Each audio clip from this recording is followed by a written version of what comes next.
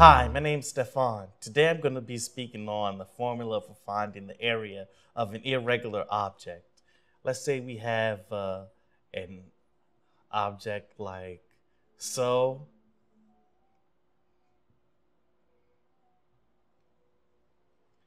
a semicircle connected to a rectangle. All right, the first thing you want to do is break it up into two regular objects. And so in this case, we have an 8x4 rectangle, and in this case,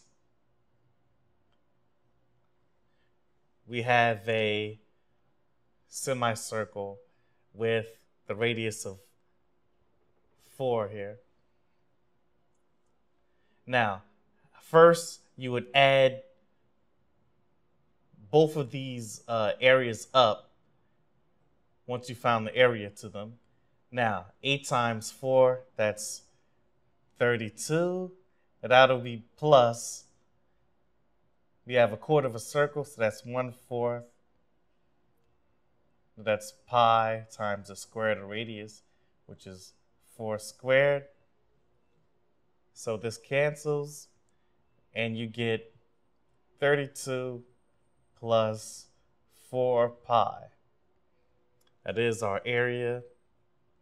All we've done is break it up into two regular objects and calculated their area, and then added them together.